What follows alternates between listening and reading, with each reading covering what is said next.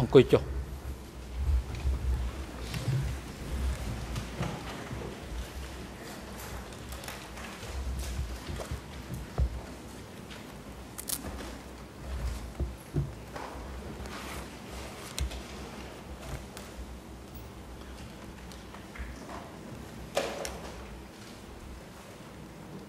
អង្គជំនុំជម្រះប្រកាសបន្តកិច្ចដំណើរការនីតិវិធីសកម្មភាពតាមកាលវិភាគដែលបានគ្រោងទុកនៅកិច្ចដំណើរការសកម្មភាពថ្ងៃនេះអង្គជំរះនឹងបន្តស្ដាប់សក្ខីកម្មដើមម្ដងរដ្ឋវិនីគឹមវ៉ាន់ឌីហើយនឹងចាប់ផ្ដើមស្ដាប់សក្ខីកម្មសាក្សីដែលមានរហស្សនាម TCW 247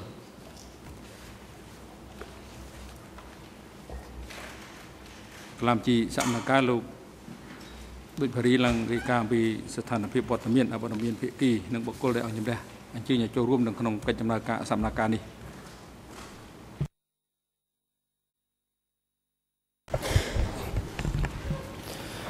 សូមគោរពលោកប្រធានសម្រាប់សកម្មភាពថ្ងៃនេះគ្រប់ភាគីទាំងអស់នៃរឿងក្តីមានវត្តមានលើកលែងតែជនជាប់ចោតអៀងសារីមានវត្តមាននៅបន្ទប់ឃុំខ្លួននៅខាងក្រោមសារសកម្មភាពដោយមូលហេតុសុខភាពដើមបណ្ដឹងរដ្ឋបវេនីដែលត្រូវបន្តផ្ដល់សក្ខីកម្មថ្ងៃនេះគឺលោកគឹមវ៉ាន់ឌីដើមបណ្ដឹងរដ្ឋបវេនីមានវត្តមានរួចហើយចំពោះសាក្សីបំរុងសម្រាប់សកម្មភាពថ្ងៃនេះគឺសាក្សីដែលមានរហស្សនាម TCW 247សាក្សីរូបនេះបានបញ្ជាក់ថាតាមសមត្ថភាពដែលគាត់អាចដឹងគឺគាត់មិនមានចំណងញាតិលោហិតឬញាតិពន្ធជាមួយនឹងជនជាប់ចោតទាំង3រូបឬដើមបណ្ដឹងរដ្ឋបវេនីណាមួយដែលបានទទួលស្គាល់នោះទេសាក្សីរូបនេះបានធ្វើសម្បត្តិនៅចំពោះមុខរូបលោកតាដំបងដែកកាលពីព្រឹកមិញរួចហើយសាក្សីរូបនេះមិនមានមេធាវីប្រឹក្សានោះទេក្រឡាមជីក៏សម្គាល់ផងដែរអំពីវត្តមានរបស់មេធាវីតំណាងដើមបណ្ដឹងរដ្ឋបវេនីបរទេសមួយរូបឈ្មោះ Isabel De Rong ដែលមេធាវីរូបនេះមិនទាន់បានទទួលស្គាល់នៅចំពោះមុខអង្គជំនុំជម្រះសាលាដំបងនៅឡើយទេសូមអរគុណបាទអរគុណលោកដូចភារីអង្គជំរះបានស្ដាប់នៅសេរីការអំពីស្ថានភាពវត្តមានអវត្តមានភាគីនិងបុគ្គលទាំងឡាយដែលអង្គជំរះក៏អញ្ជើញឲ្យចូលរួមនៅក្នុងកិច្ចដំណើរការសកម្មភាពនេះអង្គជំរះក៏សម្គាល់ឃើញថានៅក្នុងកិច្ចដំណើរការសកម្មភាពនេះមានវត្តមានមេធាវីអន្តរជាតិតំណាងដើមដឹងរដ្ឋនេះមួយរូបដែលគាត់មិនទាន់ត្រូវបានទទួលស្គាល់នៅក្នុងឡុងពេលដំណើរការនីតិវិធីសកម្មភាពលើទំនរឿងក្តីនេះកន្លងមកដូច្នេះអង្គជំរះបំពេញកិច្ចនីតិវិធីទទួលស្គាល់មេធាវីអន្តរជាតិតំណាងដើមរដ្ឋនេះរូបនេះជាមុនសិនមុននឹងចាប់ផ្ដើម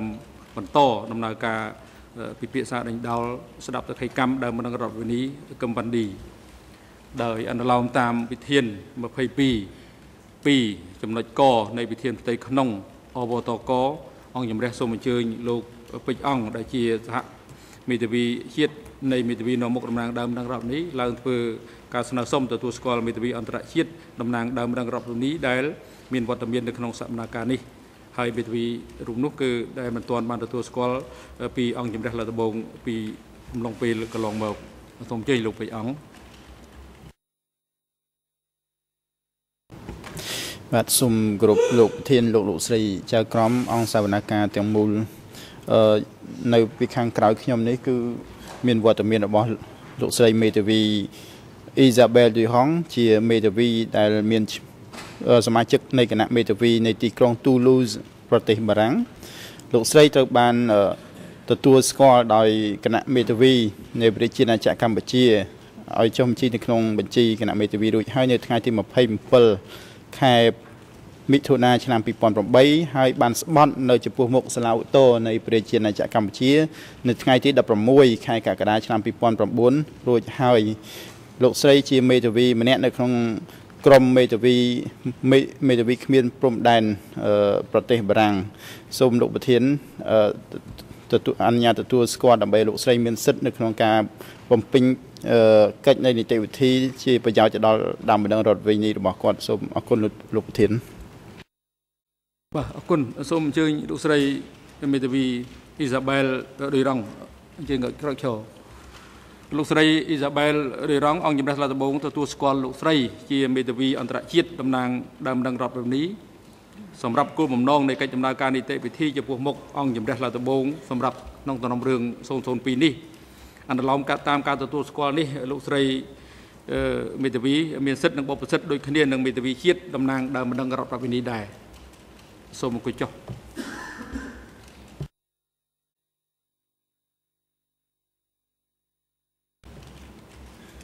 សូមជ័យលោកអាងឧត្តមសូមគោរពលោកប្រធានសូមគោរពលោកស្រីចៅក្រមសួស្តីសហប្រញ្ញាសួស្តីសហពិតាហើយលោកអ្នកទាំងឡាយដែលចូលរួមសវនាការនេះនៅក្នុងបន្ទប់នៅក្រៅបន្ទប់ផងនៅថ្ងៃទី6ខែធ្នូនេះខ្ញុំបានទទួលប្រហែលជាអង្គជំនះបានទទួលដែររបាយការណ៍ពេទ្យរបស់លោកអៀងសេរីដែលបញ្ជាក់ថាហើយស្ថានភាពទូទៅនៅពេលសម្រាប់អង្គុយស្ងៀមមានលំនឹងប៉ុន្តែការធ្វើចលនាបន្តិចបន្តួចបណ្ដាលឲ្យហត់វិលមុខនិងអស់កម្លាំងគាត់ត្អូញត្អែថាដេកមិនលក់ទេយប់មិញនេះអង្គុយមិនបានទេសំណុំពរលោកប្រធានអនុញ្ញាតឲ្យគាត់ចូលរួមបន្ទប់សវនាការនៅខាងក្រោមតើតងចំណុចនេះខ្ញុំសូមទាញការកត់សម្គាល់មួយពីចំណុចជូនលោកជូនអង្គសវនាការយើងឃើញថាមានតែពេទ្យខាងផ្នែកផ្លូវកាយទេដែលបញ្ជាក់ថាគាត់មិនអាចអង្គុយបានទេក៏ប៉ុន្តែអត់មានពេទ្យឬអ្នកឯកទេសណាបញ្ជាក់ថាគាត់អាចតាមដានសវនាការបាននោះទេក្នុងករណីនេះដែលហេតុថាពេទ្យខាងផ្លូវកាយបានបញ្ជាក់តែត្រឹមស្ថានភាពផ្លូវកាយរបស់គាត់បែបនេះប៉ុន្តែអត់ទាន់មានអ្នកជំនាញឯកទេសណាមកបញ្ជាក់បង្ហាញពីលទ្ធភាពនៃការចូលរួមតាមសតិស្មារតីរបស់លោកអៀងសេរីឡើយខ្ញុំជាសហមេធាវីការពារលោកអៀងសេរីស្នើសុំឲ្យតុលាការចាត់តាំងអ្នកជំនាញឯកទេសដែលអាចបញ្ជាក់ពីភាពអាចចូលរួមបានរបស់អៀងសេរីក្នុងសវនាការតាមរយៈស្មារតីនិងសតិរបស់គាត់ផងដើម្បីឲ្យស្របទៅតាមការទទួលស្គាល់ថាលោកអៀងសេរីអាចចូលរួមសវនាការបាននេះចំណុចទី1ទី2លោកប្រធានបានកំណត់កត់សម្គាល់បញ្ជាក់សម្មិញថាក្នុងករណីដែលលោកអៀងសេរីសម្រានលក់គឺ case manager ត្រូវដាស់ខ្ញុំសូមគូសបញ្ជាក់ចំណុចនេះបន្តិចថា case manager របស់ខ្ញុំក្នុងកិច្ចសន្យារបស់គាត់អត់មានមុខនីតិអីទៅអង្គុយដាស់អ្នកជំងឺនៅក្នុងបន្ទប់សវនាការមុខងាររបស់គាត់គឺជួយកិច្ចការរបស់យើងខ្ញុំនៅទីនេះនិងនៅបន្ទប់ការិយាល័យរបស់យើងធ្វើបែបនេះបានតែរយៈពេលបណ្ដោះអាសន្នខ្លីៗតែប៉ុណ្ណោះទេយើងមិនអាចធូរទៅទេទី1ទី2កាលដែលដាស់លោកអៀងសេរីគឺគាត់ភ្ញាក់បានតែមួយផ្លែតយ៉ាងយូរណាស់1នាទីគាត់នឹងលក់ទៅវិញហើយពេលដែលគាត់ក្រោកម្ដងហ្នឹងគឺគាត់អត់ដឹងថាអ្នកណានិយាយអីទេអត់ដឹងទេទី3ថាតើការដាស់អ្នកជំងឺបែបនេះវាប៉ះពាល់ដល់កិច្ចការរបស់គ្រូពេទ្យឬអត់ព្រោះជាទូទៅឧទាហរណ៍ដូចជានៅពេទ្យពេលយើងទៅពេទ្យ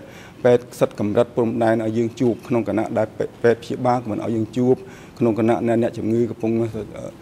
ត្រូវឲ្យសម្រាកក៏យើងមិនអាចជួបតែករណីនេះឧទាហរណ៍ថាដាស់ទៅវាប៉ះពាល់ដល់សុខភាពឬបណ្ដាលឲ្យមានភាពព្រឹត្តិការណ៍អីមួយកើតឡើងឧទាហរណ៍មកដាស់ទៅជាគាត់ទាំងបេះដូងឧទាហរណ៍អីចឹងតើ case manager ខ្ញុំអ្នកដាស់នឹងទទួលបន្ទុកទទួលខុសត្រូវលើបញ្ហានេះដែរឬអត់នេះជាបញ្ហាខ្ញុំសូមទាញការយកចិត្តទុកដាក់ពីតុលាការតាមចំណុចទាំងអស់នេះហើយសូមតុលាការមេត្តាពិចារណា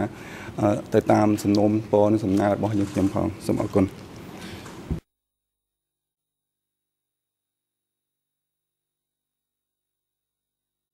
សូមជើញតំណាង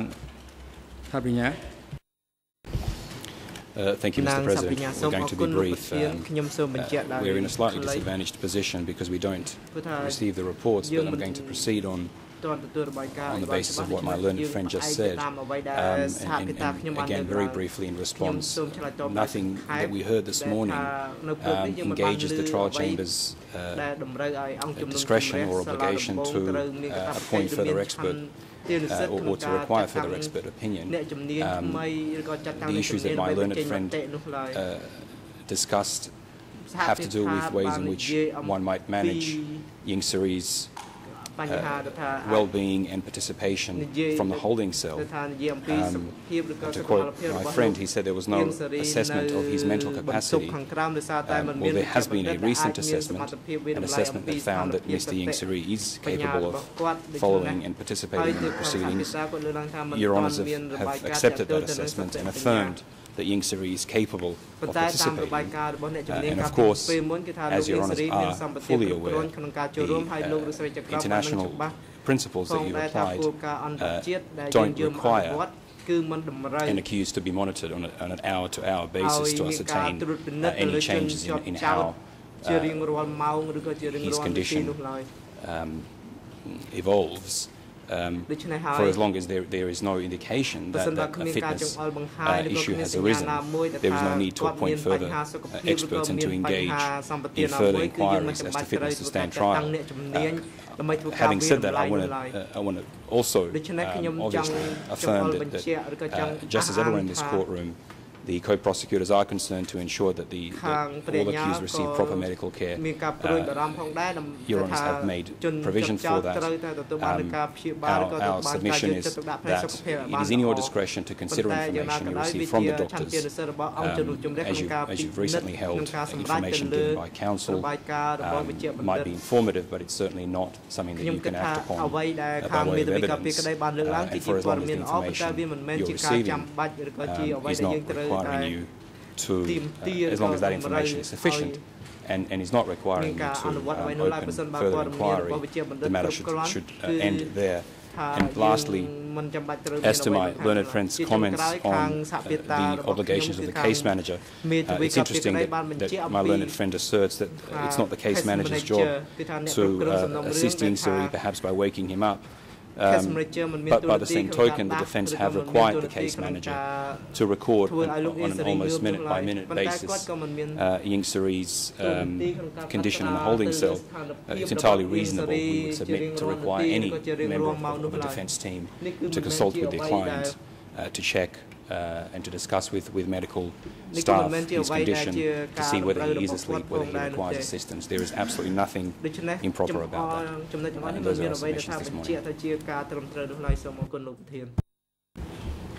សូមអញ្ជើញសហមេធាវីនៅមុខតំណាងដើមបណ្ដឹងរដ្ឋបព្វនី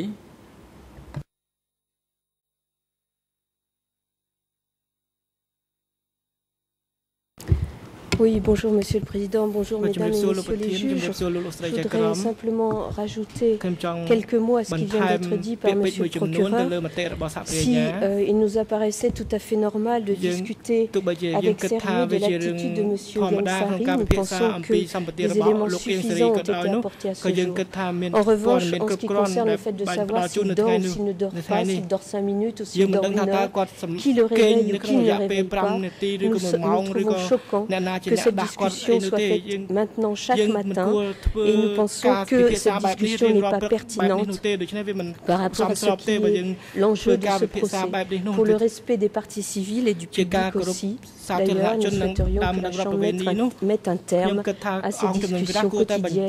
qui nous paraissent non pertinentes et irrespectueuses. Merci.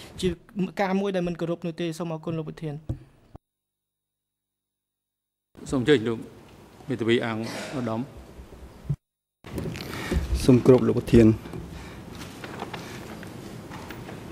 យើងខ្ញុំក៏មិនចង់ចំណាយពេលរៀងរាល់ព្រឹកដោយតាបញ្ញាអាងតាពីម្សិលមិញដែរគឺរៀងរាល់ព្រឹកបែបនេះទេយើងអត់ចង់ទេហើយយើងក៏មិនប្រាថ្នាដែរយើងប្រាថ្នាចង់ឲ្យបានលោកអៀងសេរីចូលរួមពេញលេញដោយអ្នកដទៃដែរហើយដើម្បីជៀសវាងចំណុចនេះមានលំដោះស្រាយមានតែមួយទេគឺតែងតាំងអ្នកជំនាញអ្នកឯកទេសខាង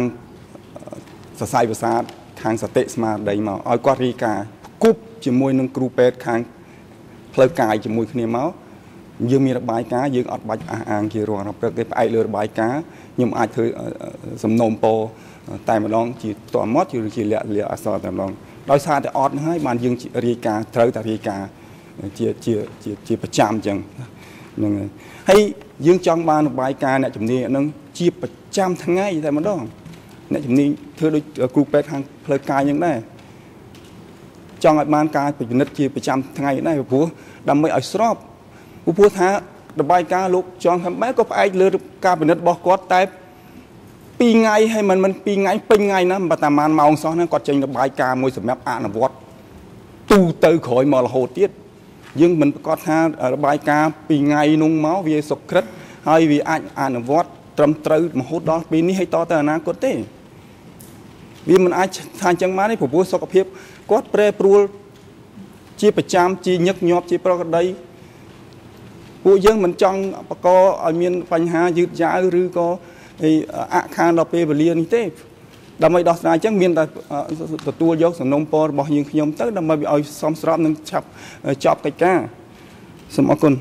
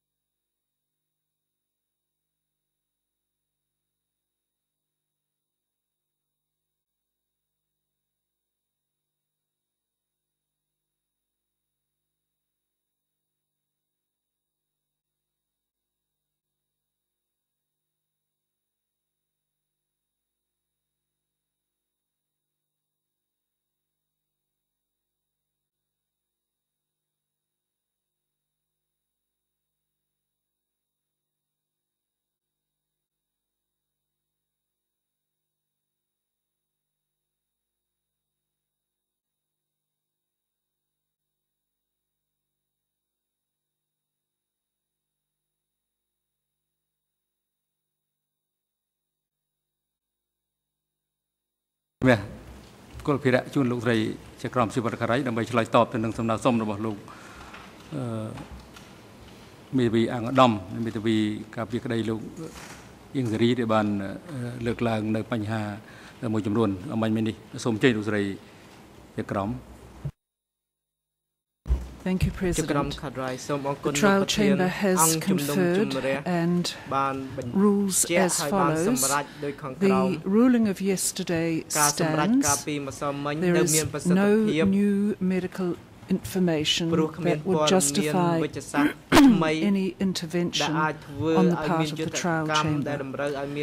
The chamber notes, however, that this is the first time that Ieng Sari has made the claim of some mental impairment. If it wishes to proceed with such an application, it must make its application in writing. The chamber will not hear oral applications every morning before the trial begins, unless there is something exceptional or new. The chamber has the medical report from the doctor, and it observes that nothing has changed since yesterday. That is the ruling of the chamber. Thank you.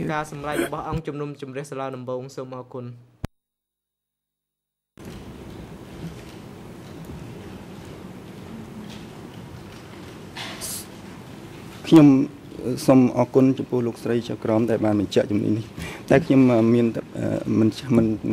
ខ្ញុំគោរពសេចក្តីសម្រេចក៏ប៉ុន្តែខ្ញុំមិនស្របហើយនឹងការសម្រេចនេះទី1ដែលលោកស្រីអះអាងថាចប់ហើយលោកអង្គជំរះបានសម្រេចរួចហើយណា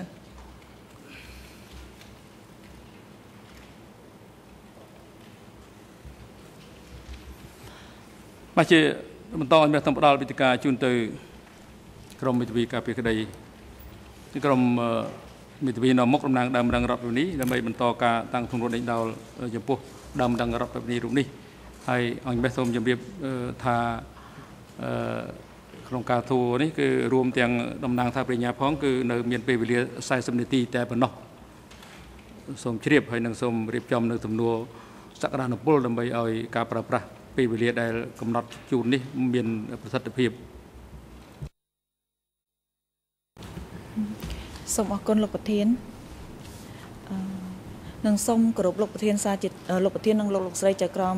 ក៏ដូចជាអង្គសកម្មការទាំងមូលសាជាថ្មីម្ដងទៀតសួស្ដីលោកកមណ្ឌី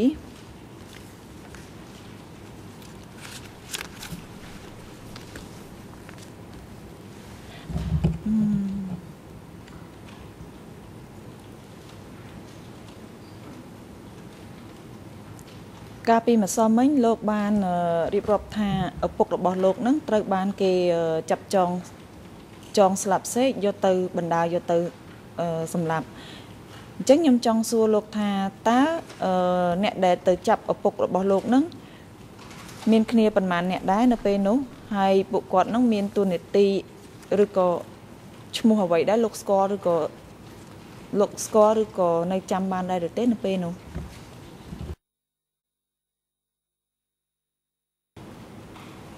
បាទខ្ញុំពេលដែលគេចាប់ឪពុកខ្ញុំនឹងទៅយកទៅហ្នឹងគឺមានគ្នា2នាក់មានគ្នា2នាក់តែខ្ញុំមិនបានស្គាល់ឋានៈមិនស្ដានស្គាល់ឈ្មោះគេទេគេហ្នឹងជាឯកសណ្ឋានពណ៌ខ្មៅហើយមានកាន់កំភ្លើង2ដើមយកក្រមាយើងហ្នឹងចងចង្កេះចងចង្កេះបដើឪពុកខ្ញុំហ្នឹងចេញទៅផុតពីភ្នែកខ្ញុំនឹងឆ្ងាយរហូតដល់ខ្ញុំតាមមើលដល់ផុតឆ្ងាយមើលឡើងឃើញបានខ្ញុំបែរអារម្មណ៍មកមើលគូមើលសัตว์ខ្ញុំវិញខ្ញុំចាំបានប៉ុណ្ណឹង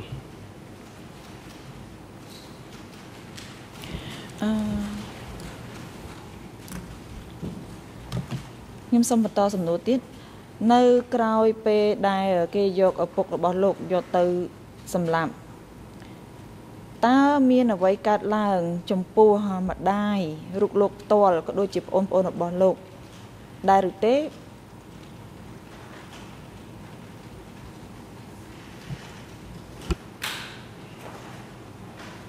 ពេលដែល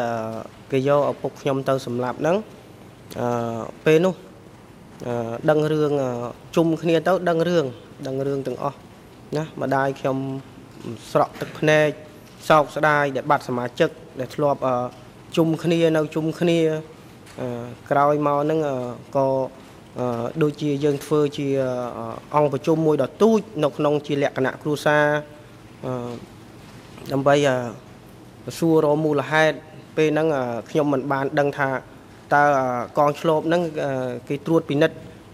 ឬក៏គេលបស្ដាប់ពីកាលមកទេពេលហ្នឹងផ្ទះខ្ញុំហ្នឹងនៅក្រោមដើមដូងផ្ទះខ្ញុំនៅក្រោមដើមដូងហ្នឹងបងស្រីខ្ញុំថាអូក្តាប់ដូងធ្លាក់ហើយខ្ញុំក៏លន់មាត់ថាវាមិនដែលក្តាប់ដូងអាណាធ្លាក់ចំចំហៀងផ្ទះតែធ្លាក់ចំដបូលហើយព្រោះផ្ទះវានៅក្រោមដបូលអញ្ចឹងបែបប្រហែលជាមានភាពការមិនសូវស្រួលទេ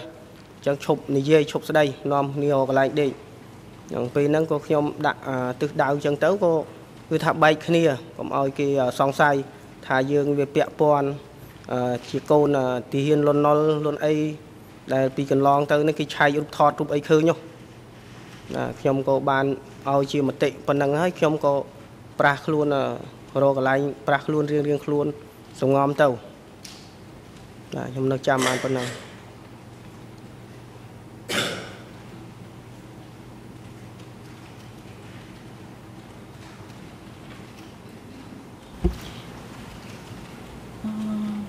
លោកបានលើកឡើងថា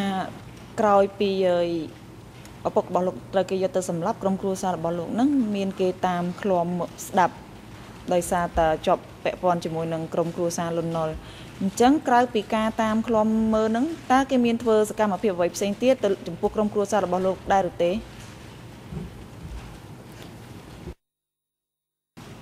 បាទមាន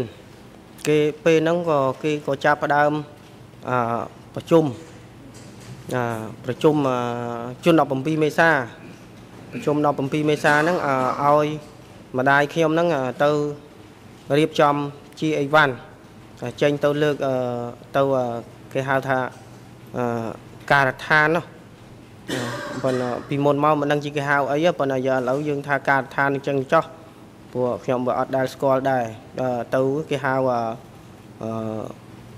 ទំនប់ព្រែកផ្ដៅប៉ុន្តែឥឡូវហ្នឹងមិនដឹងជាដាក់ឈ្មោះថាបែបណាទេប៉ុន្តែទំនប់ហ្នឹងធំណាស់បាទគេយកទៅដាក់នៅហ្នឹងហើយប្រើឲ្យម្ដាយខ្ញុំជាតសៃខ្ចី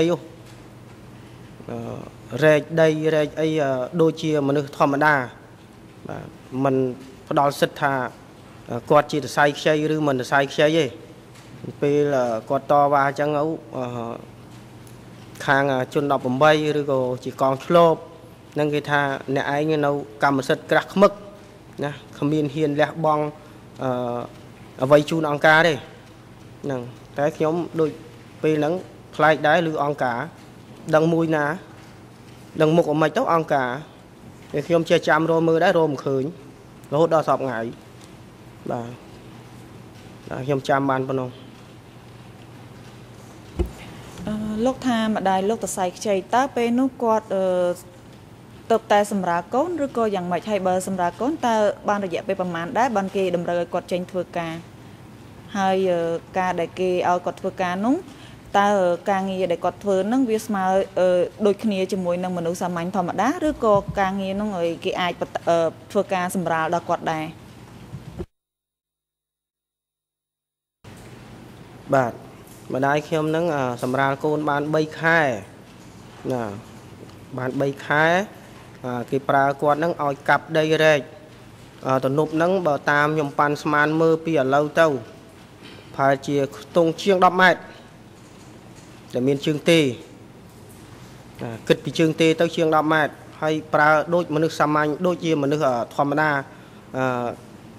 ពោះចំនួនហ្នឹងគេមិនគិតថាអ្នកតសៃខ្ចីតសៃចាស់តសៃរបៀបណាទេព្រោះគេដោតសំខាន់ឬមនុស្សទូទៅខ្ញុំដោតសំខាន់លើប៉ុណ្ណឹងហើយម្ដាយខ្ញុំហ្នឹងខ្ញុំបញ្ជាក់អាងថាម្ដាយខ្ញុំតសៃខ្ចីហ្នឹងក៏ក្រោយហ្នឹងគាត់បានឆ្លងទន្លេបាន3ខែហ្នឹងប្អូនខ្ញុំមួយត្រូវស្លាប់ណាត្រូវស្លាប់ហើយដល់ពេលប្អូនខ្ញុំដែលត្រូវស្លាប់ហ្នឹងតាមយើងគិតពីចំនួនមុនហើយមកចំនួនហ្នឹងគឺវាខុសគ្នាសឹងថាដូចមេឃនឹងដីស្លាប់ចំនួនមុនយើងមានលោកមានអីបាំងស្គូលសូត្រណាត្រឹមត្រូវដល់ពេលចំនួនហ្នឹងគឺស្លាប់ដូចសត្វដូចធាតុចឹងចាតាសូមបីតាកណាត់កតបឬក៏អ្វីដែលត្រូវវិចត្រូវខ្ចប់យកទៅដាក់នៅក្នុងដីគឺអត់មានទេ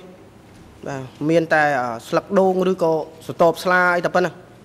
ដែលជំនួសឲ្យនៃការគេហៅថាដូចជាមឈូសចឹងណាតែខ្ញុំ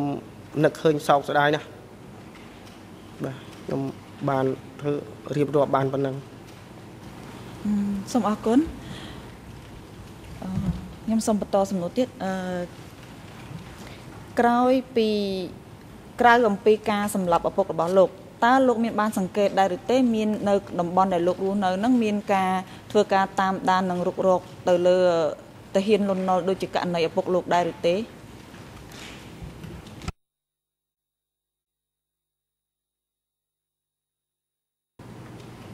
បាទមាននៅពេលគេហៅថាអង្គប្រជុំបាទមានហើយអំពាវនាវតាមរយៈប្រធានភូមិនឹងឈ្មោះប្រធានភូមិនៅគាត់បានអំពាវនាវគាត់ថាបងប្អូនជន17មេសាហ្នឹងពីចំនួនមុនធ្វើអីណាអញ្ចឹងឯងអាចមកចុះឈ្មោះបានណា តាមមកដល់ផ្ទះខ្ញុំមកខ្ញុំនឹងចុះឈ្មោះហើយខ្ញុំនឹងបញ្ជូនទៅអង្គការឲ្យអង្គការគេយកទៅធ្វើការនៅថ្នាក់លើណាឬអំពាវនាវអញ្ចឹងចុងក្រោយមកឃើញមានមនុស្សទៅចុះឈ្មោះដែរក៏ប៉ុន្តែខ្ញុំមិនបានរាប់ចំនួនថាបានប៉ុន្មានអ្នកណាប្រុសប៉ុន្មានស្រីប៉ុន្មានទេខ្ញុំអត់បានដឹងទេក៏ប៉ុន្តែឮជួបគ្នាទៅពិភាក្សាពេលដែលដើរទៅធ្វើការងារហ្នឹងទៅបានទៅចុះឈ្មោះនៅទៅចុះមុននោះបើថាចាំមិនចាំមិនចុះទៅតាមក្រោយឲ្យឯងទៅមុនសិនណាអាហ្នឹងដូចថារបៀបការសង្ស័យគ្នាខ្លាចទៅមិនដល់គោលដៅអីចឹងបាទហើយខ្ញុំនៅបានឮចាំតែប៉ុណ្្នឹងឯង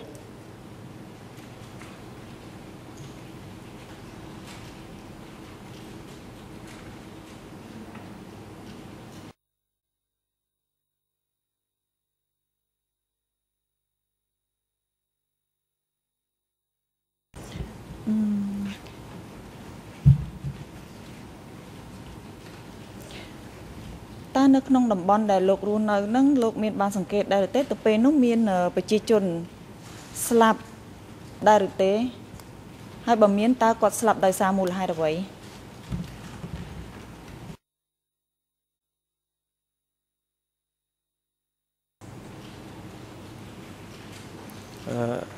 នៅក្នុងភូមិរបស់ខ្ញុំហ្នឹងតាមបើខ្ញុំដឹងគឺមានអ្នកស្លាប់ដោយសារទី1ហូបមិនឆ្អែតទី2ធ្វើការហួសកម្លាំងធ្លាក់ខ្លួនឈឺគ្មានថ្នាំព្យាបាលទី3ហ្នឹងឃើញថាវាដូចថាគេហៅថាពីសម័យហ្នឹងដូចគេថាហៅក្បត់អង្គការបាទក្បត់អង្គការដូចជាដើរលួចបាទលួចស្រូវលួចអីយកមកលីងបុកដើម្បីចំអែតកាពះដល់គេតាមតន់គេចាប់វាយសម្លាប់ចោលអីអញ្ចឹងបានខ្ញុំបានឃើញហើយខ្ញុំក៏បានផ្្លាត់ស្នៀតទៅលួចដែរលួចស្រូវគេដែរបាទដេកពេលហ្នឹងរកស្អីមិនឃើញដេកលឺភ្លឺស្រែបូតទៅពីស្រូវហ្នឹងហ្មងបាទដល់ដេកទៅពីស្រូវដល់ថ្ងៃមួយហ្នឹងខាងជន18ហ្នឹងគេឃើញអាយ៉ាដានជើងមនុស្សតែអាចជ្រូកណាគេចាប់អារម្មណ៍ទៅហ្នឹងទៀតថ្ងៃក្រោយរត់ចូលព្រៃមិនឲ្យគេឃើញលែងជួងវាលមកខ្លាចអញ្ចឹងគេថាចាំឃ្លាំមើលបើសេកស៊ីដាច់ទាំងគួរគេថាបើសិនជាសត្វសេកសត្វកដោស៊ីដាច់ទាំងគួរចុះអានេះស្នាមបូតគេតាមដានរហូតដល់ពេលហ្នឹងមកហើយខ្ញុំក៏ចេះថាមុននឹងចេញទៅណាមកណាមុនដើរលួចដើរអីគេហ្នឹងមើលឆ្វេងមើលស្ដាំដែរព្រោះខ្លាចដែរសេចក្តីស្លាប់ព្រោះស្លាប់ហ្នឹងមិនមែនជាស្លាប់ដោយដូចសម័យបច្ចុប្បន្នទេស្លាប់នោះស្លាប់ដោយវេទនាជាទីបំផុតបាទព្រោះត្រូវការណាគេដាក់ទោសទណ្ឌអាងធៀងថ្នោតក៏មានដែរគេអាម្ដងបន្តិចមកមិនដាច់ខ្យល់ឈឺខ្ញុំជឿថាឈឺទុកជាខ្លួនស្គមស្គាំងប៉ុណ្ណឹងណាក៏នៅតែដឹងថាខ្លួនឈឺដែរបាទខ្ញុំនៅចាំមកប៉ុណ្ណឹងសូមអរគុណអំបញ្ញមិញលោកតែងតែលើកអំពីការតាមដាននិងការអង្កេតសកម្មភាពរបស់ប្រជាជនតើពេលដែលគេធ្វើការតាមដាននិងអង្កេតសកម្មភាពប្រជាជនពេលនោះតើលោកមានបានសង្កេតដែរឬទេថាតើអ្នកដែលត្រូវគេតាមដាននិងអង្កេតនោះគឺជាពួក17មេសាឬក៏ជាពួកមូលដ្ឋានចាស់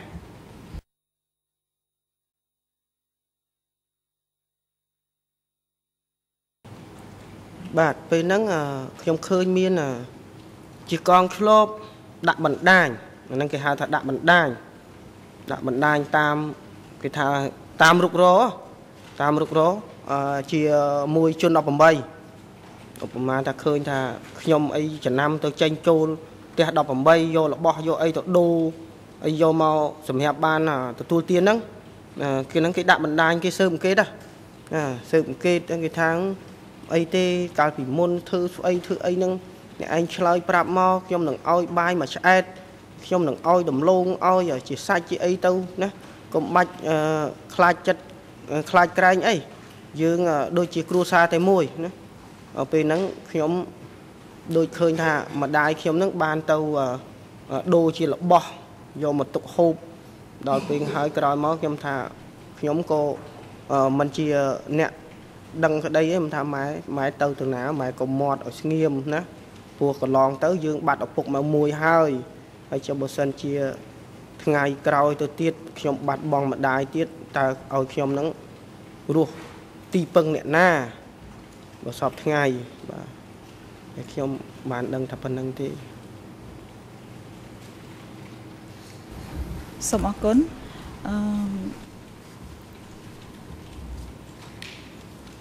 នៅក្នុងកំឡុងពេលដែលលោករស់នៅក្នុងរបប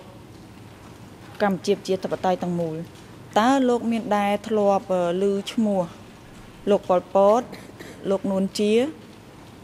លោកអៀងសារីលោកខៀវសំផនដែរឬទេហើយបើសិនជាធ្លាប់ឮតើធ្លាប់ឮនៅកន្លែងណាលោកចាំបានដែរឬទេ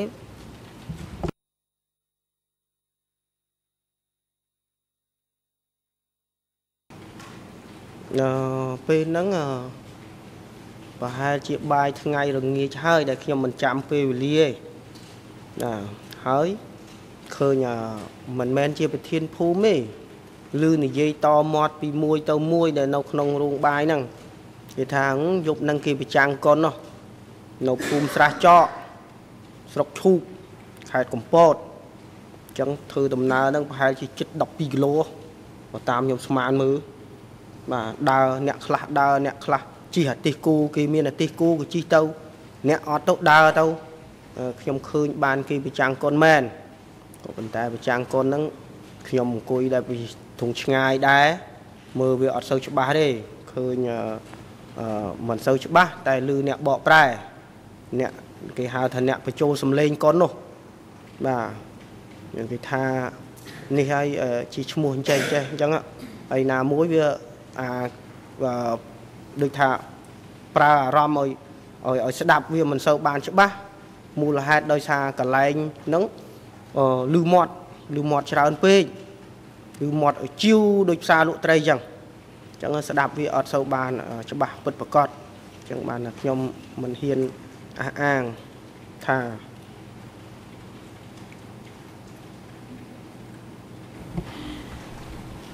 ចឹងនៅក្នុងខ្សែភាពយន្តកុននោះលោកមានបានចាំទេតើគេប្រចាំងពីអីគេដែរពេលនោះ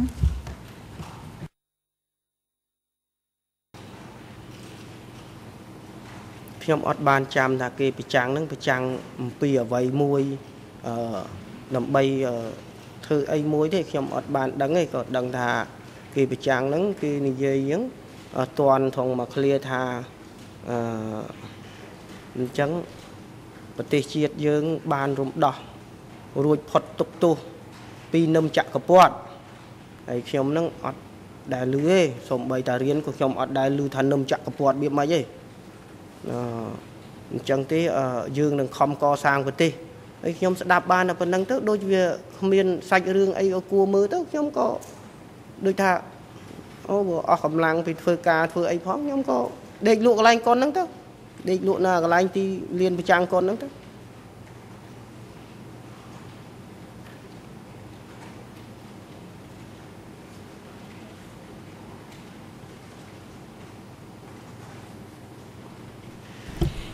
តើនៅក្នុងកុនហ្នឹងគេមានបញ្ចាំងអំពីអ្នកដែលខ្ញុំរៀបរាប់ឈ្មោះអំបញ្ញមិញដែរឬទេលោកមានបានដឹងឬក៏ឮអីទេពេលនោះ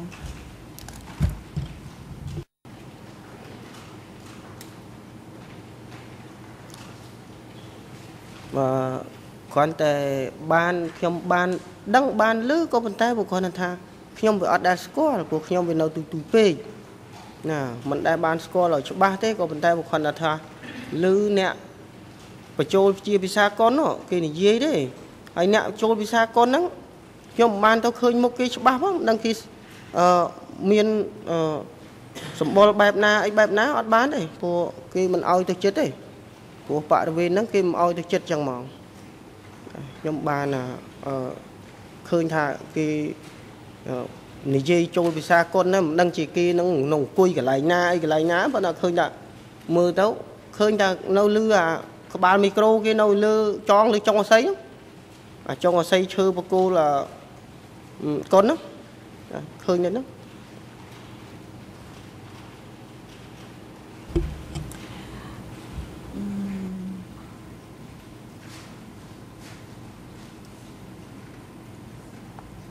សូមអរគុណ លោកប្រធានខ្ញុំសូម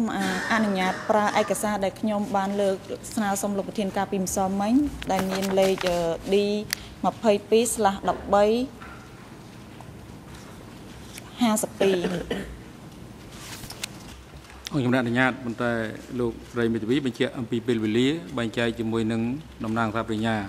ព្រោះពេលវេលាជិតអស់ហើយសូមបញ្ជាក់ច្បាស់លាស់ពីបញ្ហានេះជាមុនសិនមុននឹងបន្តសំណួរសូមអរគុណលោកប្រធានហើយនេះជាសំណួរចុងក្រោយរបស់ខ្ញុំហើយខ្ញុំនឹងផ្ទេរវេទិកានេះជូនដល់ខាងលោកសហប្រញ្ញាបន្តសំណួរទៀតសូមអរគុណលោកប្រធានអញ្ជើញ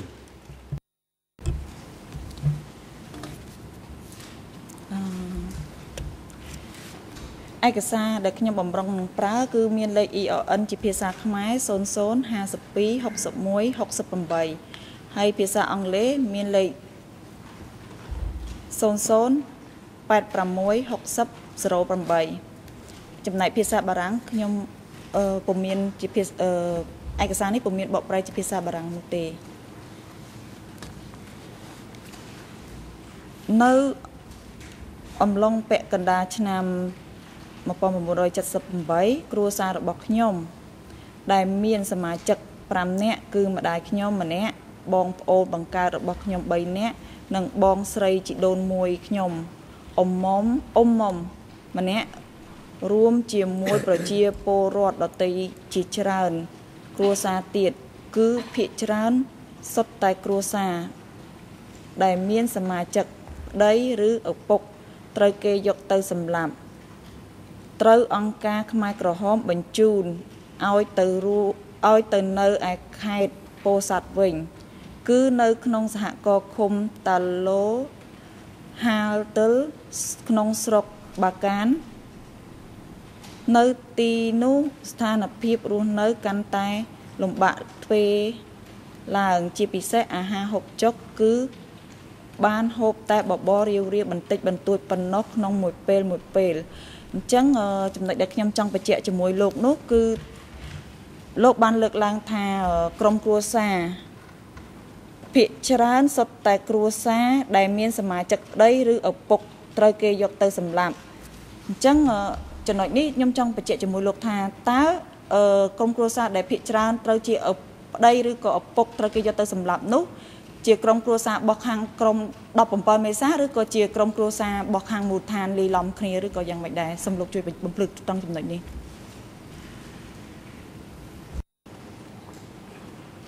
បាទក្រោយពី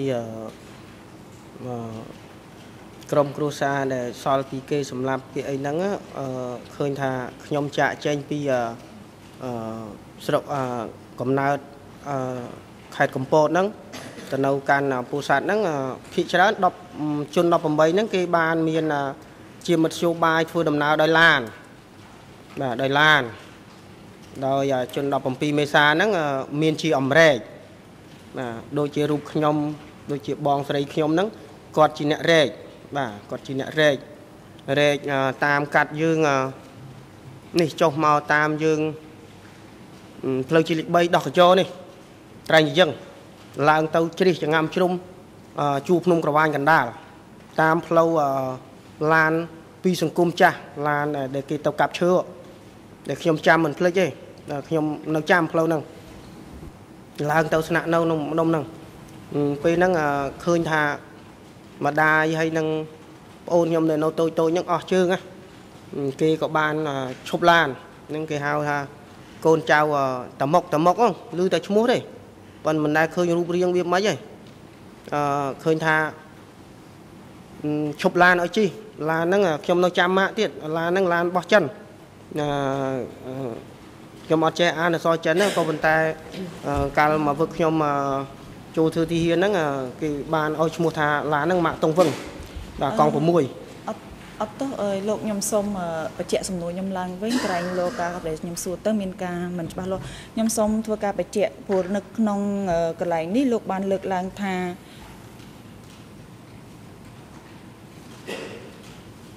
គ្រួសាររបស់លោករួមជាមួយប្រជាពលរដ្ឋដទៃជាច្រើនគ្រួសារទៀត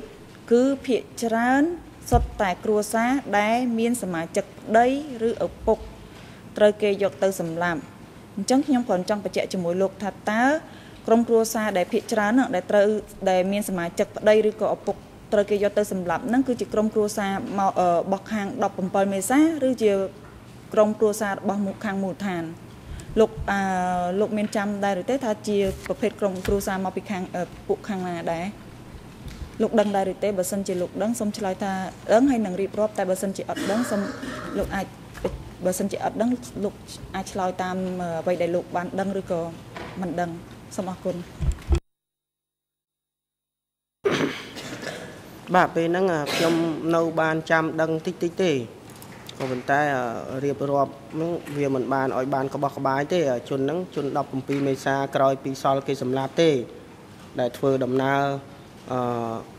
លាយឡំគ្នាជាមួយក្រុមគ្រួសារខ្ញុំហ្នឹងលាយឡំជាក្រុមគ្រួសារជាមួយខ្ញុំហ្នឹងមានអ្នកខ្លះរែកមានអ្នកខ្លះទូលណាបាទទូលធ្វើដំណើរអញ្ចឹងមានន័យថាគាត់ជាក្រុម17មេសាអញ្ចឹងមែនឬបាទព្រោះពេលហ្នឹង18មេសាគេមានរថយន្តជិះអញ្ចឹងខ្ញុំសូមអរគុណចំពោះការឆ្លើយដល់ក្បោះក្បាយរបស់លោកហើយនឹងសូមអរគុណលោកប្រធានហើយខ្ញុំសូមផ្ទេរវេទិកានេះជូនទៅខាងលោកសហប្រញ្ញាដើម្បីតាំងសំណួរបន្តសូមអរគុណលោកប្រធានបាទអរគុណខ្ញុំបានផ្ដល់វេទិកាជូនទៅតំណាងសហប្រញ្ញាដើម្បីមានឱកាសក្នុងការសួរដេញដោលចំពោះដើមម្ដងរដ្ឋប្រពៃណីរូបនេះ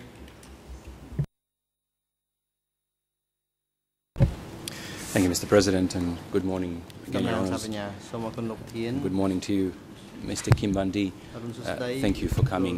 here to tell the court about your and your family's suffering. My name is Tarek Abdul Haq, and I will ask you only a few follow-up questions on behalf of the co-prosecutors. I just want to make sure that we have a clear understanding as to exactly where you were on the 16th and the 17th of April. And in the interest of time, if I can just summarize to you what I understood you to say yesterday, and if you can just confirm whether that's correct or if it's not, please correct me. I believe you said that you lived at Choi Changwa, which is in Muk Kompul district. This is adjacent to Phnom Penh, on the other side of the Choi Changwa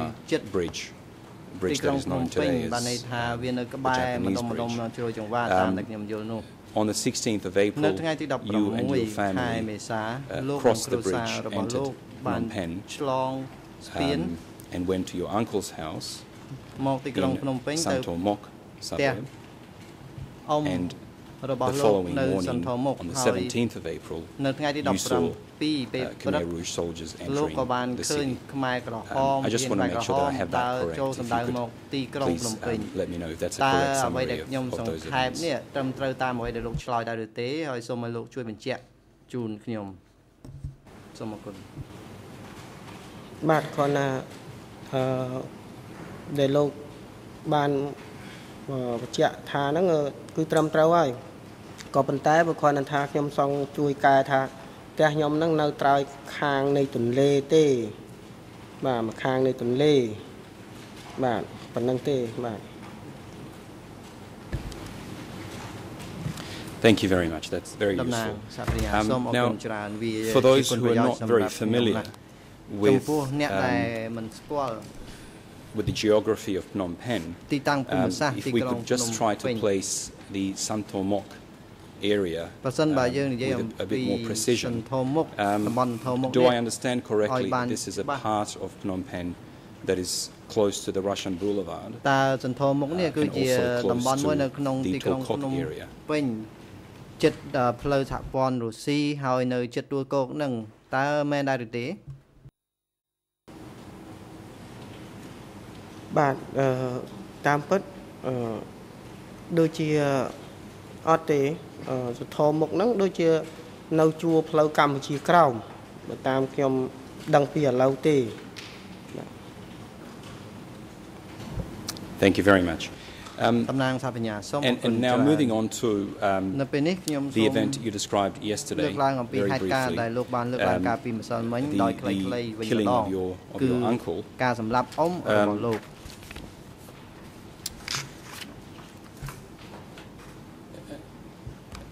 According to my notes, I think you said that your uncle was wearing a military uniform at the time he was shot. And you said you opened the door and you heard the shots and you saw your uncle.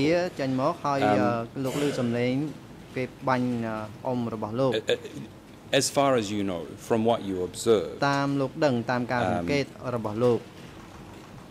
was your uncle taking part at that point in time in fighting with the Khmer Rouge soldiers? Or to be even more specific,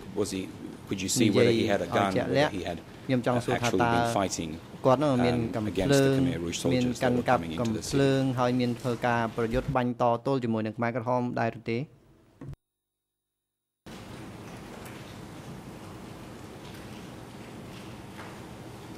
បាទដែលខ្ញុំបានដឹងខានឃើញហ្នឹងគឺ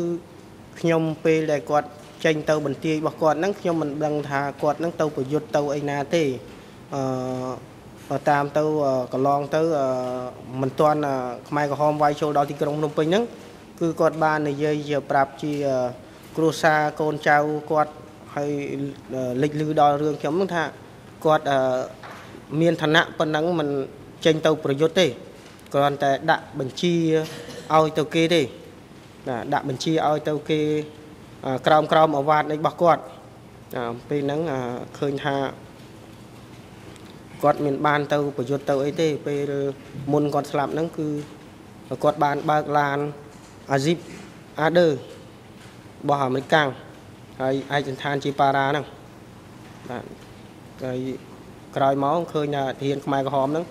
បានបាញ់គាត់តម្រង់បាញ់គាត់ស្លាប់ប៉ុណ្ណឹង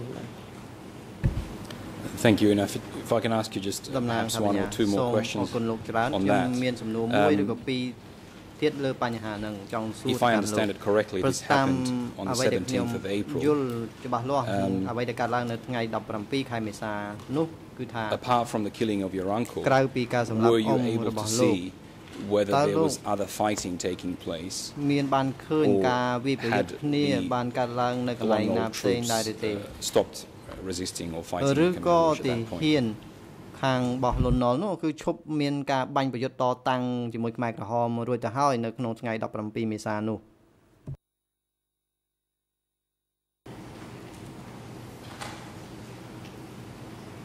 បាទមុនចូលដល់ថ្ងៃ17មេសានោះ គឺថ្ងៃ16មេសាខ្ញុំឃើញទីហ៊ានលន់ណុលបានវាយជាមួយទីហ៊ានខ្មែរក្រហមសន្ធឹបណាស់ថ្ងៃចុងក្រោយហ្នឹងវាយសន្ធឹបគ្រប់មុខព្រួញទាំងអស់តាំងពីកន្លែងពលានយន្តហោះតាំងពីជ្រួយចង្វាដែលក្បែរផ្ទះខ្ញុំហ្នឹងឃើញវាយសន្ធឹបមែនតើវាយគ្រប់មុខព្រួញ ធ្វើឲ្យដល់ពេលស្ងប់ក្របផ្លោងខ្ញុំក៏បានចាក់ចែងពីផ្ទះខ្ញុំហ្នឹងទៅសន្ធរមុខហ្នឹងស្អែកឡើងថ្ងៃ17មេសាហ្នឹងគ្មានឃើញប្រយុទ្ធអីទេក៏ប៉ុន្តែវាគ្រាន់តែឃើញជាលក្ខណៈកំភ្លើងហ្នឹងឬសូប៉េះប៉ោះបន្តិចបន្តួចតែប៉ុណ្ណឹងប៉ុន្តែមិនដឹងជានៅចំណុចណាខ្ញុំអត់ហ៊ានដឹងហើយអត់ហ៊ានចេញខ្លាចត្រូវ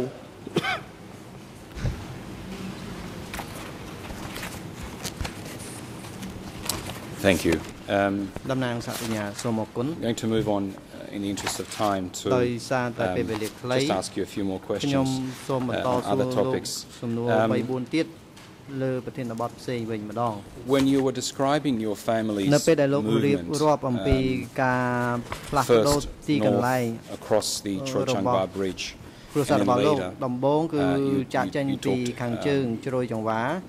you described how your family went back to, or rather south, to the Kampot province, but you went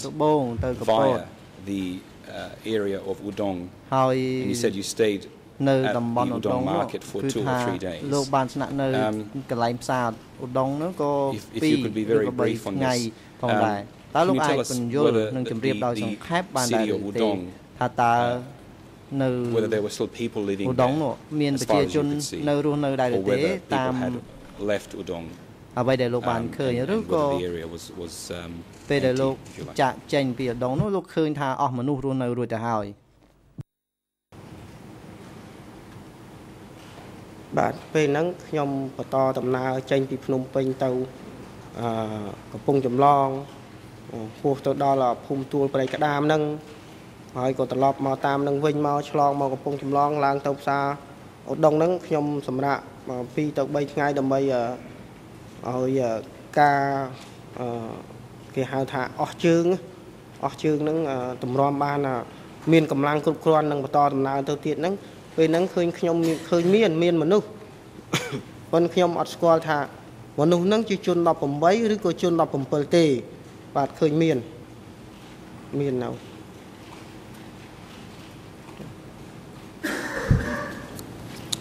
Were you able to see whether people were living in houses មានឃើញទេមានឃើញប្រជាជនរស់នៅក្នុងផ្ទះ in your home ដោយ people in Phnom Penh before the 17th of April គ្រួសាររបស់លោកធ្លាប់រស់នៅក្នុងផ្ទះនៅទីក្រុងភ្នំពេញមុនថ្ងៃ1975នោះតើលោកមានឃើញមនុស្សរស់នៅក្នុងផ្ទះដែរឬទេនៅឧដុង្គនោះ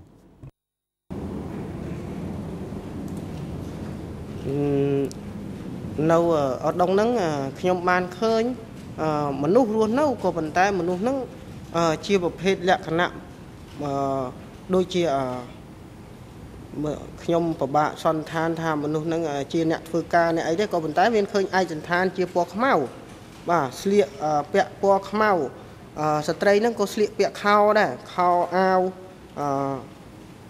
មានពាក់មួកពាក់អីចឹងដែរក៏ប៉ុន្តែមិនដឹងជាសន្និដ្ឋានថាប្រជាជនឬក៏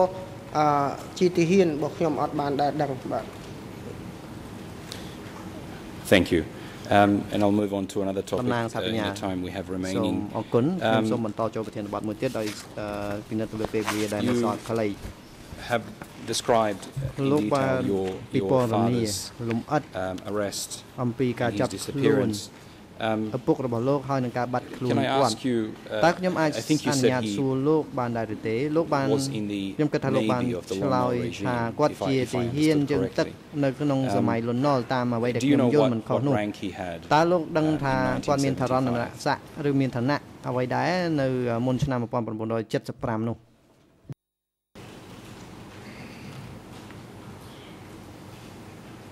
បាទពីមុនឆ្នាំ75ហ្នឹងខ្ញុំ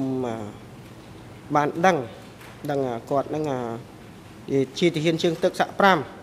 រោះបន្ទាយគាត់ហ្នឹងខ្ញុំចាំមិនភ្លេចទេនៅវត្តភ្នំនេះបាទនៅវត្តភ្នំបាទហើយគាត់ហ្នឹងបានធ្វើដំណើរទៅប្រទេសដទៃតាមជើងទឹកបាទប៉ារបស់ខ្ញុំហ្នឹងដែលបញ្ជាក់នៅក្នុងពាក្យហ្នឹងថាឈ្មោះ KML ហ្នឹងបាទតនរស័ក្តិរបស់គាត់ស័ក្តិ5ពេលជិតដល់ខែបើកលុយថ្ងៃ30ហ្នឹងគឺគាត់ថាគាត់បញ្ជាឲ្យកូនទាហានរបស់គាត់ហ្នឹងមកដឹកម្ដាយខ្ញុំយកទៅបើកលុយឃើញជាសពដងអញ្ចឹង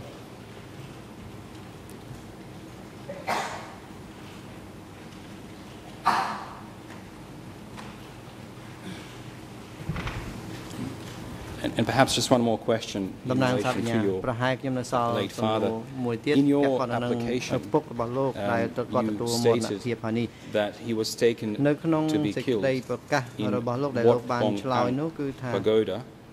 in Bong Ak Commune, Chuk District. Would you be able to tell us how you were able to how you found out that information that your father was taken to this place?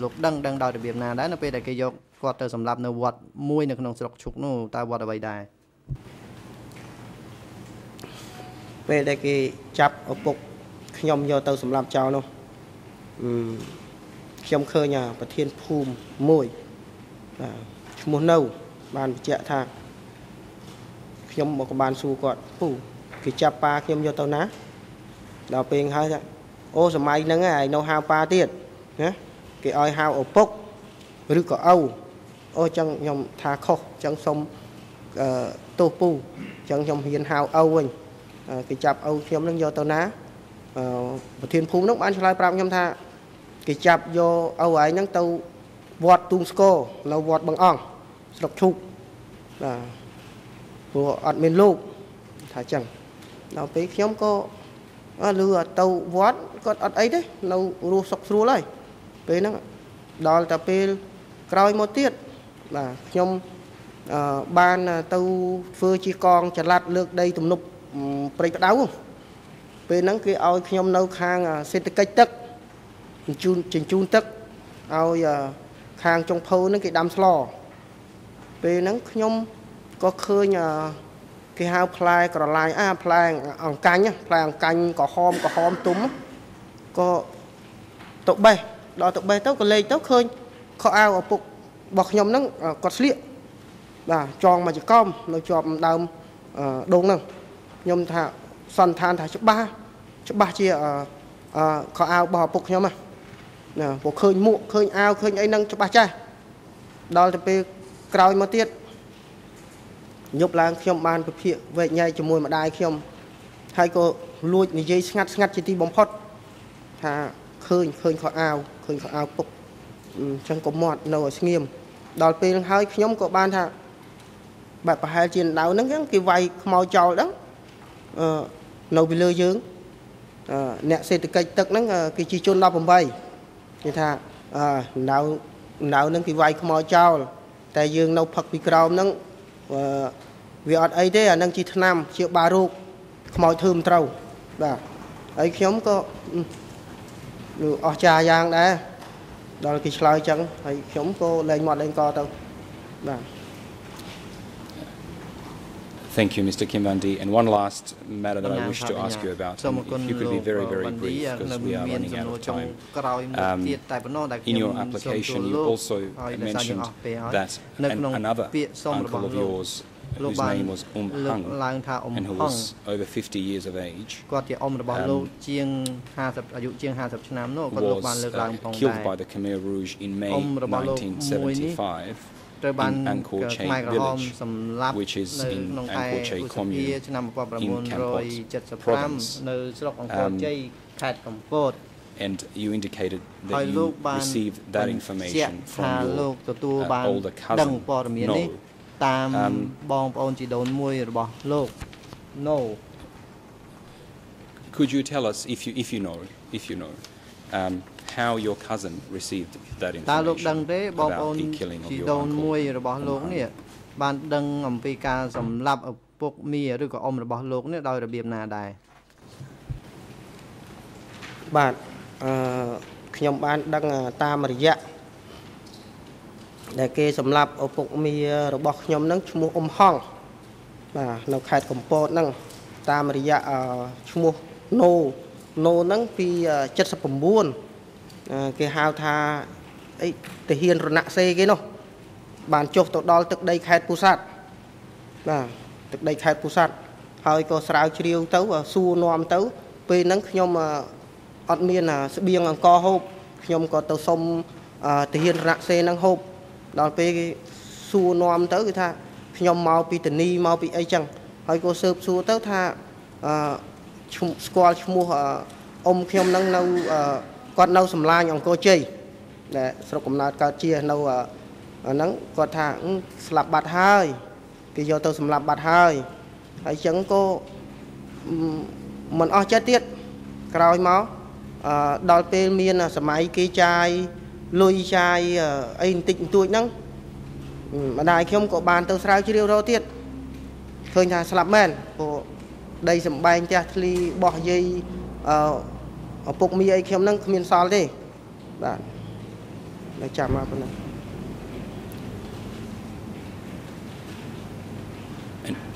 And one final question. Was Hong also an officer or a soldier in the Lon Nol regime?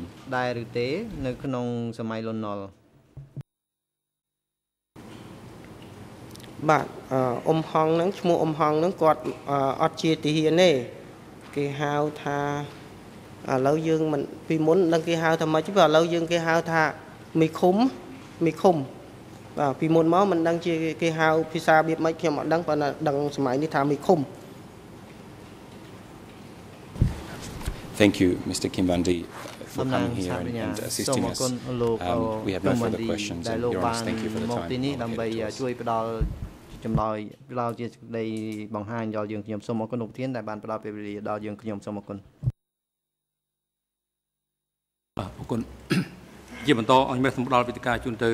ក្រុមមេធាវីការពារក្តីលោកនួនជាដើម្បីមានឱកាសក្នុងការតាំងសំណួរដេញដោលចំពោះដើមម្ដងរដ្ឋបព្វនីរូបនេះ Thank you, Mr. President. Good morning, everyone. Thank you for coming, Mr. Civil Party. We have no questions for you.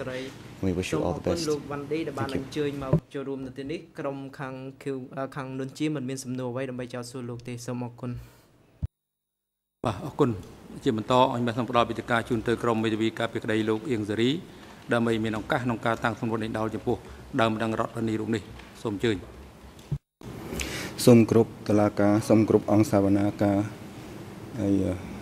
សួស្តីលោកកឹមវ៉ាន់ឌីខ្ញុំអាងឧត្តមហើយខាងស្ដាំដែលខ្ញុំគឺលោក Michael Canavas យើងខ្ញុំទាំងពីរអ្នកជាសហមេធាវីការពារក្តីលោកអៀងសារីពេលនេះយើងខ្ញុំមិនមានសំណួរនឹងសួរលោកទេតែយ៉ាងណាក្តីតាមនាមលោកអៀងសារីយើងខ្ញុំសូមជូនពរលោកឲ្យបានជួបតែជោគជ័យសេរីសួស្តីពេលត្រឡប់ទៅវិញនឹងពេលដល់គេអឋានហើយសូមអរគុណលោកប្រធាន គុណជាបន្តអំណរសម្រាប់វិទ្យការជូនទៅក្រុមមេធាវីការពារក្តីលោកខៀវសំផនដើម្បីមានឱកាសក្នុងការសួរដេញដោលចំពោះដើមម្ដងរដ្ឋបព្វនីរូបនេះបាទសូមអរគុណលោកប្រធានសូមគោរពអង្គសមាជិកក្រុមមេធាវីលោកខៀវសំផនអត់មានសំណួរទេបាទសូមអរគុណ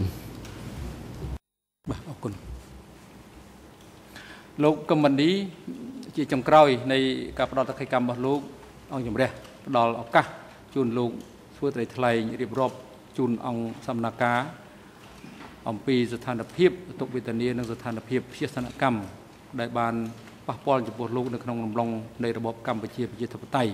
ប្រសិនបើលោកមានបំណងធ្វើដូច្នេះ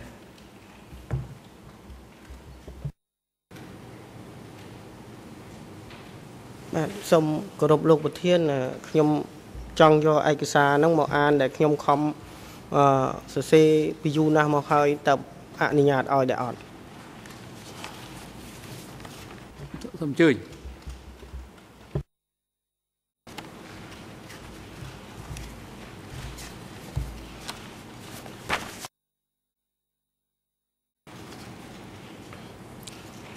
សូមថ្លែងអំណរអគុណចំពោះលោកប្រធាន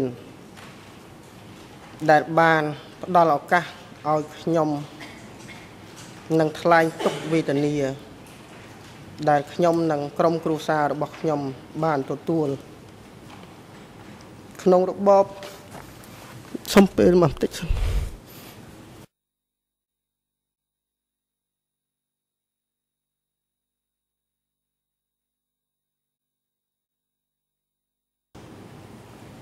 ក្នុងរបបខ្មែរក្រហមតទៅនេះ ខ្ញុំសូមរៀបរាប់ជូនលោកប្រធានលោកស្រីចៅក្រមអំពីទុក្ខវេទនាដែលរូបខ្ញុំនឹង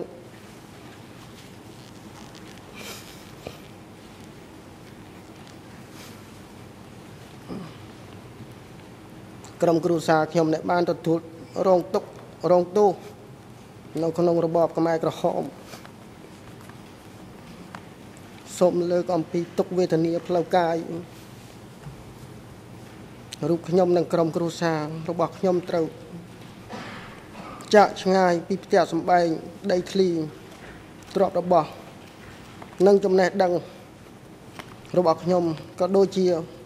ប្រជាជនដទៃទៀតដែរ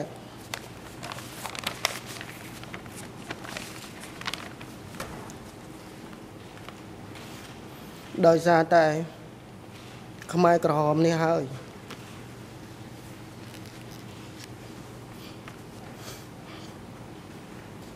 ខ គ្រូ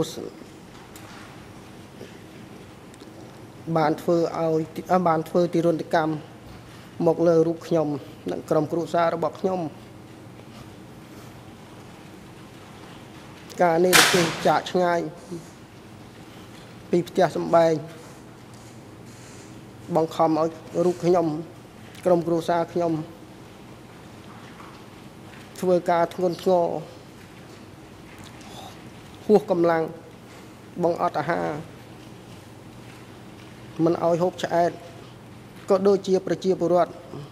ដទៃទៀតដែរធ្វើឲ្យបងប្អូនស្រីរបស់ខ្ញុំនិងសាច់ញាតិរបស់ខ្ញុំជាច្រើនអ្នកស្លាប់ដោយសារតែបង្អត់អាហារយ៉ាងវេទនាពួកគេបានសម្លាប់ឪពុក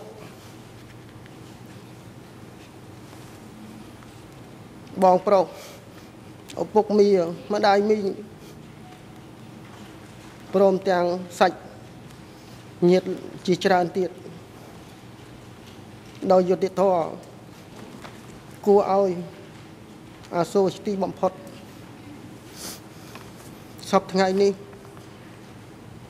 ធ្វើឲ្យម្ដាយរបស់ខ្ញុំខ្លាចជាស្ត្រីមេម៉ាយរីឯរូបខ្ញុំ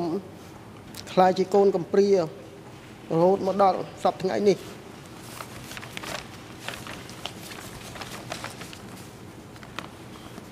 ពេលខ្ញុំគិត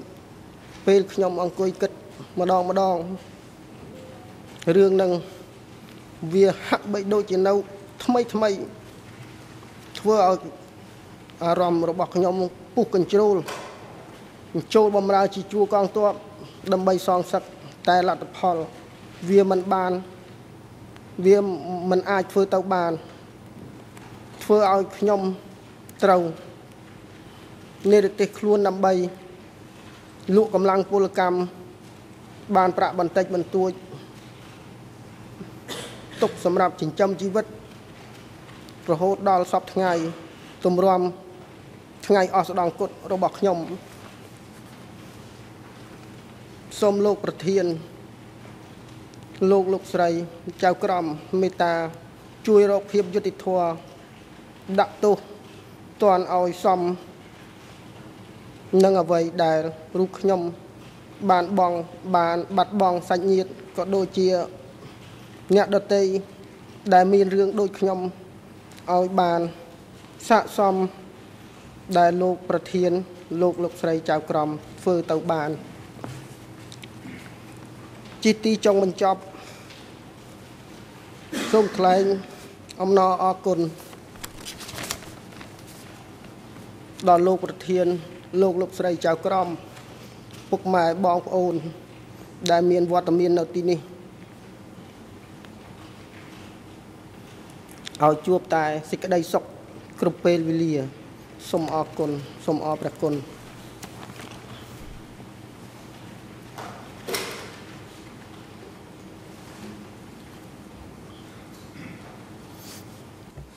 អរគុណលោកកឹមវណ្ឌីឥឡូវនេះដល់ការស្ដាប់តែកិច្ចកម្មរបស់លោករហូតដល់ពេលនេះបានចប់ហើយវត្តមានរបស់លោកនៅអវតកនេះលែងមានភាពចាំបាច់ទៀតហើយលោកកឹមវណ្ឌីសក្ខីកម្មរបស់លោកនឹងអាចរួមវិភាគទានក្នុងការស្វែងរកការពិតនៅរឿងក្តីនេះលោកអាចវិលត្រឡប់ទៅលំនៅឋានរបស់លោកឬក៏គោលដៅណាដែលលោកមានបំណងចង់ទៅបានហើយសូមលោកជួបតែតំណាងល្អមានទឹកដីសុខទឹកដីចម្រើននៅក្នុងជីវិតរបស់លោកមន្ត្រីរដ្ឋបាលតុលាការទទួលរំជាមួយនឹងមន្ត្រីនៃអង្គភាពគាំពារស័ក្តិសិទ្ធិអ្នកជំនាញក្នុងការជូនដើមម្ដងបព្វនីរូបនេះវិលត្រឡប់ទៅកាន់លំនៅឋានរបស់គាត់វិញឬក៏គោលដៅដែលគាត់ចង់ទៅបានហើយលោកកឹមវណ្ឌីអាចចាក់ចេញពីបន្ទប់សមនការវិលត្រឡប់ទៅវិញបានហើយ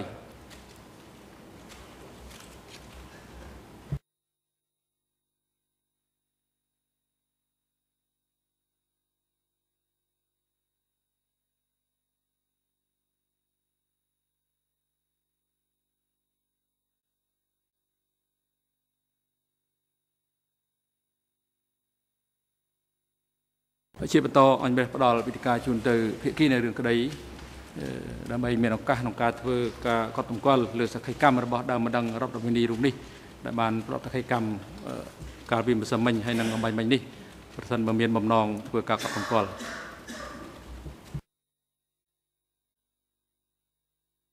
បាទតំណងជាមិនមានទីឥឡូវហ្នឹងដល់ពេលសម្រាប់ហើយអង្គជំរះ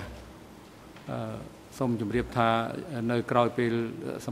សម្រាប់អង្គជំរះនឹងបន្តធ្វើសកម្មភាពស្ដាប់សក្ខីកម្មសាក់សីដែលមានហៅនាម TCW 247បាទឥឡូវនេះដល់ពេលសម្រាប់អង្គប្រកាស